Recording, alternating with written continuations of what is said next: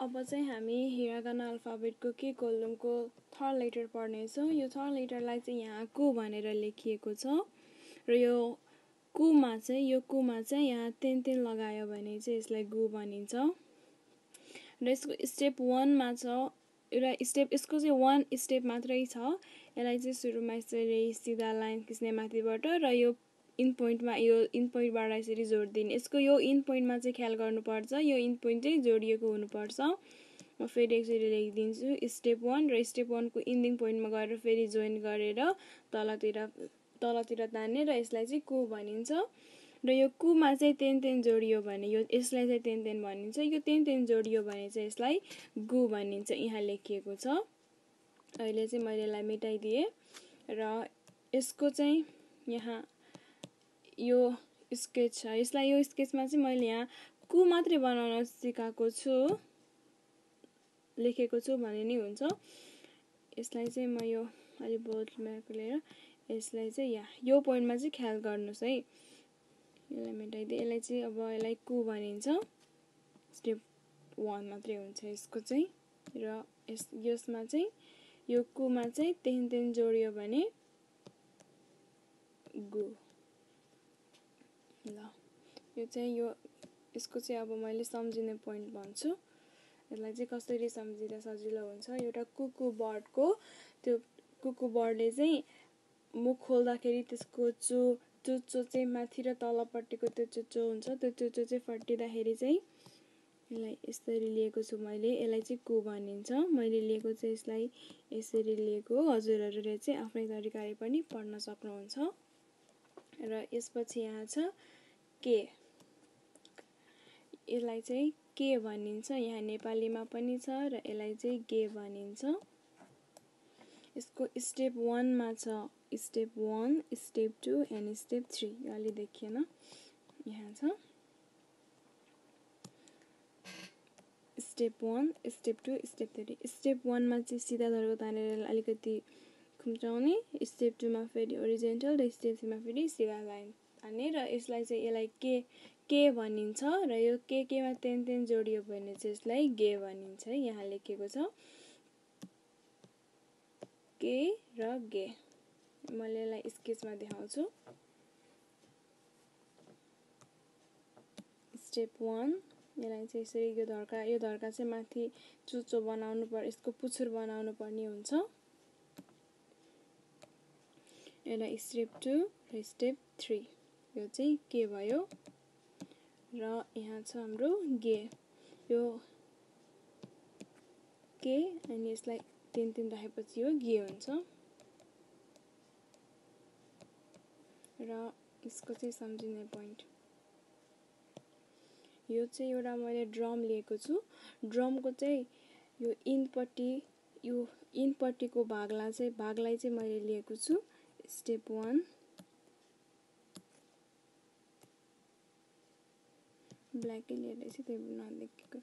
Step 1 यो देखिएन है, म फेरि गरिदिन्छु। Step 1, step 2 and then step 3। हजुरहरूले आफ्नै लजिक लगाएर पनि यसलाई सम्झिन सक्नुहुन्छ। र यसको के कोलमको लास्ट पार्ट छ, यसलाई चाहिँ यो लास्ट पार्टलाई चाहिँ को भनिन्छ।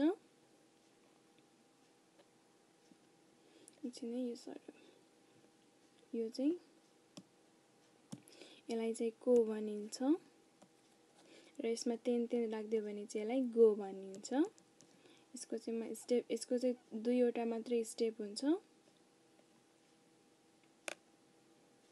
स्टेप 1 एन्ड स्टेप 2 र यसमा तेन राख्दियो भने गो। Step 1, step 2। अब एउटा अर्को कलर लिएर गरिदिन्छु। स्टेप 1, स्टेप 2 एन्ड तेन राख्दियो भने चाहिँ यसलाई गो भनिन्छ। यसको स्केच म सुरुमा चाहिँ यसलाई स्केच देखाउँछु। स्टेप 1, स्टेप 2 को भइहाल्यो यो चाहिँ। र अब हाम्रो तेनको पालो। स्टेप 1, स्टेप 2 अनि यो तेन दियो भने यसलाई गो भनिन्छ। र अब यसलाई सम्झिने पोइन्ट चाहिँ मैले के लेखेको छु भने दुईटा ओम लिएको छु, एउटालाई माथि फर्काएर राख्ने र एउटालाई तल फर्काएर राख्ने। एउटा माथि फर्काएर चाहिँ यसलाई यस्तो हुन्छ र तल फर्काएर राख्यो भने यो यस्तो हुन्छ। त्यही भएर यो चाहिँ अलि को जस्तै देखिने भएकोलाई चाहिँ मैले यो लिएको हो। यो सम्झिन सजिलो हुन्छ।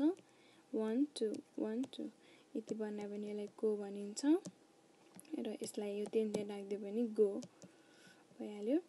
यो चाहिँ हाम्रो यो के कोलम चाहिँ हामीले यही सकाएको छौँ। आज हामीले का के को 5 वटा लेटर पढ्न सिकेको छौँ र यहाँ छ अर्डर क्यारेक्टर। यो फिगरलाई हेरेर हजुरहरूले बुझिसक्नु भएको छ। यो cut the wood with the karate chop भने चाहिँ यसलाई चाहिँ का भनिन्छ। काको मैले एउटा सम्झिने तरिका बनाएको मात्रै हो। यहाँ लेखेको छ का, यसलाई गा भनिन्छ। नझुकिनुहोस् है। यसलाई का देखिएन, यसलाई का अनि यसलाई गा, का गा। र त्यसपछि यो सेकेन्डमा चाहिँ कि। मैले हजुरहरूलाई यो कि पढाउँदा यो कि को पढाउँदाखेरि यो चापीको मैले इक्जाम्पल दिएको थिएँ। त्यही भएर यसलाई पढ्न सजिलो हुन्छ। यसलाई कि भनिन्छ, यसलाई गी, कि गी। र त्यसपछि यहाँ छ कु। यो कुको बर्डको यो चुच्चोलाई यसलाई चाहिँ भनिन्छ कु अनि भनिन्छ गु, कु गु। र यो चाहिँ के को, यसलाई भनिन्छ के। यहाँ छ तल के गे, के गे। र अब लास्ट पार्ट को, यसलाई को, यसलाई गो, को गो। अब यहाँ चाहिँ मैले क्विज टाइप भनेर लेखेको छु। यहाँ यो चाहिँ हजुरहरूले सम्झिनु भएको होला। हामीले फर्स्ट लेटर पढेको थियौँ के कोलमको। यसलाई के भन्छ, यसलाई का। यो कालाई चाहिँ का भनेको मस्क्युटोलाई चाहिँ का भनिन्छ जापानिजमा। यो मच्छरलाई चाहिँ जापानिजमा का भनिन्छ। यो लेटर हजुरले पक्कै पनि सम्झिनु भएको छ होला। यो चाहिँ फर्स्ट कोलममा थियो ए, यसलाई ई, यसलाई को, यो चाहिँ उ र यो चाहिँ को। यहाँ मैले शब्दहरू पनि बनाएको छु। खाको, खाको भनेको टु राइट। खागे, खागे भनेको चाहिँ स्याडो। किकु, किकु भनेको चाहिँ लिसन। यहाँ छ अझै यसको यो कोए, कोए भनेको भोइस। खागी, खागी भनेको कि। यो चाहिँ नबिर्सिनु होला है। कि भनेको मैले यो चाहिँ लेखेर गराएको थिएँ, मैले मेटाइदिएँ। अब यहाँ तल छ क्योको, क्योको, क्योको भनेको मेमोरी। एगा, एगा, एगा भनेको मुभी। ओकी, ओकी भनेको चाहिँ बिग। र आज हामीले यो हिरागाना लेटरको, हिरागाना अल्फाबेटको यो के कोलम पढेको छौँ।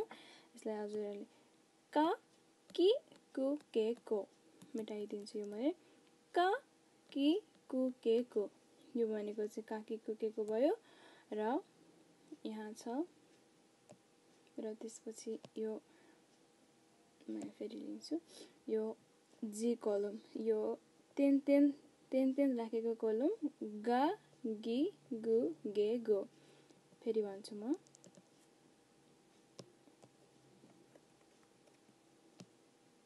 गा गी गु गे गो। ल हामीले चाहिँ आज हिरागानाको के कोलम विथ तेन तेन र विथआउट तेन तेनलाई पढेर सकिसकेको छौँ। र हामीले अर्कोमा चाहिँ हामीले यस कोलम पढ्नेछौँ। आजलाई चाहिँ यति नै।